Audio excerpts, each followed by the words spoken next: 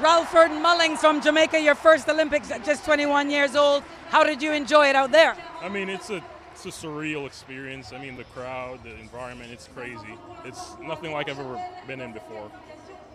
Through 65.18 meters, how do you feel about that? I feel pretty confident that will make it to the finals, hopefully.